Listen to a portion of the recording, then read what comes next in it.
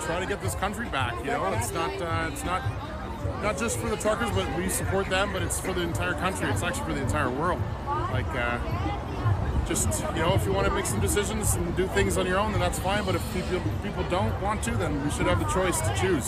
And yeah, freedom.